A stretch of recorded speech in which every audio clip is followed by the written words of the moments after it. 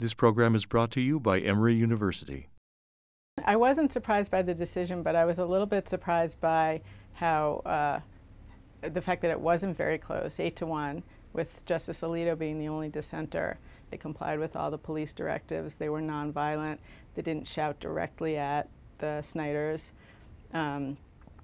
Based on all these circumstances, the court says it's unconstitutional to hold them liable under this cause of action, this intentional infliction of emotional distress. But the court doesn't decide whether some other behavior that doesn't fit those circumstances whether it would be constitutional to sue them under those circumstances. And so the effects are unclear.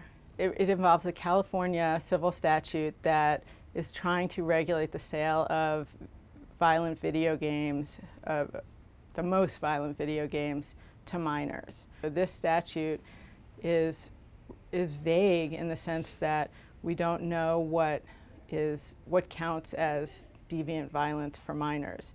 And a lot of the discussion at oral argument seemed to revolve around this problem. I think the court will hold that the statute violates the First Amendment. So I think it will uphold the decision of the Ninth Circuit below, saying that the statute is unconstitutional. The preceding program is copyrighted by Emory University.